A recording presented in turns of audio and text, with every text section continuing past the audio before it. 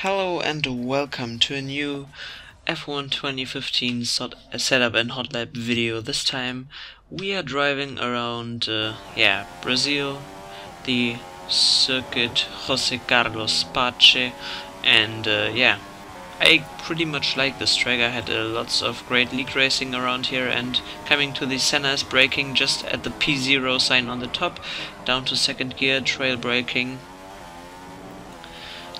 Now into this long left-hander, all full throttle, open your DRS, and now we are looking just after the 100 meter board, as there's a small AstroTurf.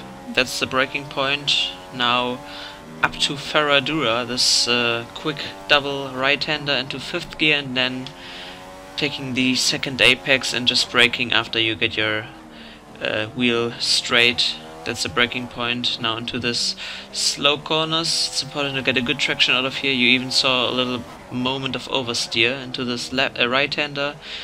Need to hit the curb to get a good exit, and this full throttle left-hander, and that's already the last real corner.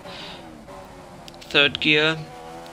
It's important to take as much speed as possible out of that corner and have a good traction, because this is the longest straight on the circuit, and otherwise you would lose lots of time.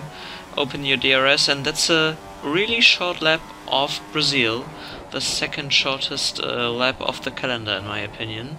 I think just Austria is shorter in terms of times, and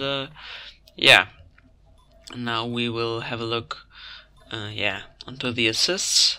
Of course no assists used, and as well my controls. I'm driving with a pad. All the settings I have you can see right here.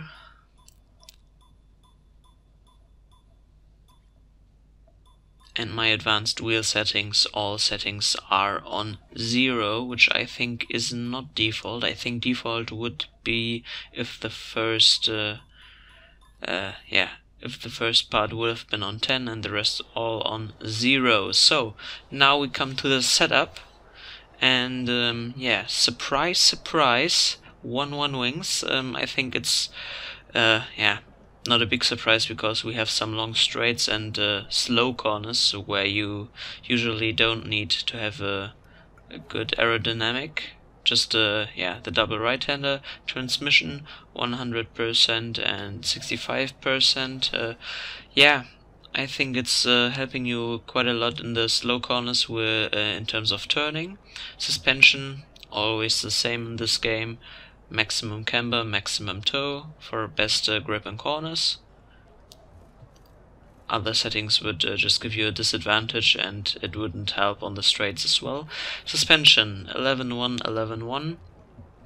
Yeah, that are my default settings, which I almost always use on every track of the calendar. Tire pressures 18-18. You can take there whatever you want, because I don't think it has any effects on your tire management or anything. And the ballast is on 11, which means the car is oversteery, which you saw for quite I think for 2 moments in the hot lap, but it's important to get a car around these tight corners, so definitely put it down to the back. And that's the setup, and now we will have a quick look at the sector times. So I think I pretty much nailed the first sector. Second sector was quite okay. And the third, I could have done maybe a little bit better. You can see in the lap before I did it, 0.07 of a second quicker.